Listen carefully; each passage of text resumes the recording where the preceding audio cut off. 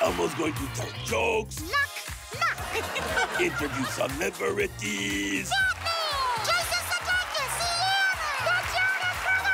Elmo has a new show. It's called the Not-Too-Late Show with Elmo. It's a really fun talk show with musical guests and celebrities and lots of surprises. Elmo has a co-host, and it's Cookie Monster. He's a really good co-host, but we have to make sure that he doesn't eat the set and the props. We have Mama Bear and the Monsters, and it's a really cool band. They can play anything. They're very talented. Elmo has a very nice suit that he wears. Yeah, Elmo has a nice jacket, a tweed jacket, and an embroidered shirt. You'll see. Who are some of your influences for the show? Do you have other shows you like? Well, Elmo likes lots of different shows, but Elmo's friends with all the other talk show hosts, like Mr. Jimmy Fallon. He's really cool. Mr. Stephen Colbert. They give Elmo some pointers. What did they tell you? To listen is very important, and to have fun. I've never done a tricycle race, but I could try. Sickle race you. Emma, I have some would you rather questions for you. Would you rather go to bed early or wake up early? Elmo would rather wake up early.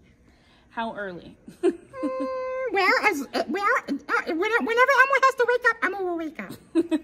Would you rather have a chicken as your co-host or a penguin? Both. Both. Would you rather sleep in a suit or host the show in your jammies? Oh, well, Elmo did host the show in his jammies one time. Yeah, it was very comfortable. Would you rather act with your favorite movie star or sing with your favorite musician? Well, we almost done a little bit of both. We had Miss Olivia Wilde and Sierra sang a song. The Jonas Brothers were on. So yeah, both. Would you rather kiss a fish or a frog? Neither. Would you rather wear shoes in your hands or gloves on your feet? Well, Elmo kind of already has gloves for feet because they're all fur. Would you rather go to the beach or play in the snow? Elmo likes the beach. Elmo likes to well, Elmo doesn't really get tan, but Elmo likes to feel the sun.